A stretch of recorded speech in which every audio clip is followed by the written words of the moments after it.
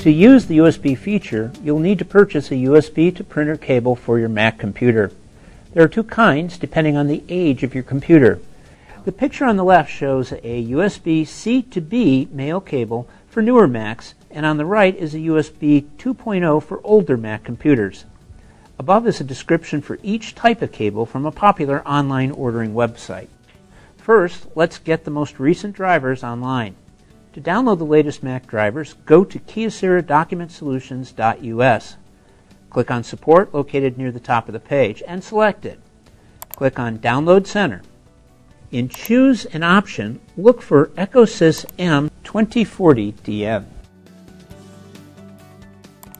Look for the Mac driver. Click on the down arrow key. The download will begin. You will now have a folder named Mac 5 and some numeral. Double-click on the folder. Inside, you'll find one file ending in DMG. Double-click on the file. The file will open up, and you will find three additional files. On the left, you'll see KYOCERA OSX 10.9 Plus file. In the center, a Mac driver guide, and on the right, an uninstaller app. Click on the first file.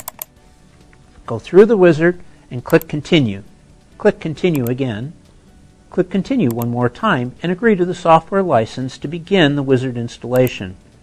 Click on Install. Enter your username and password. Click on Install Software. Once the installation is complete, you should see the green check mark. Click on Close. You can either keep the installation files or move them to the trash as they are no longer needed. Now plug in your USB cable to the printer. Plug the other end into your Mac computer. In the System Preferences page, select Printers and Scanners. Press the plus key. Look for EcoSys M2040dn with the kind defined as USB. The location is the name of your Mac computer. You can change it to whatever you like. Next, select Use, and you should see KYOCERA EcoSys M2040dn KPDL. Click on Add.